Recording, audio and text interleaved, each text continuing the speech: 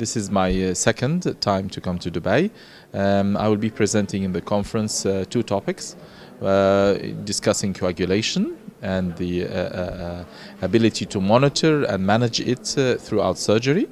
And the other thing is using transesophageal Doppler imaging as a minimally invasive monitor to give fluids to our patients and monitor their blood pressure and their pulse and hemodynamics. I think it's getting more international. We're now having figures coming from and speakers coming from Taiwan, from Singapore, from India, from North America, from Europe and from Egypt and in the Middle East. It's getting more accredited international, and I think you should really keep it up like this, because it keeps a special situation for Dubai as a cosmopolitan place where people would like to come here and exchange their technologies and experiences between different parts of the world.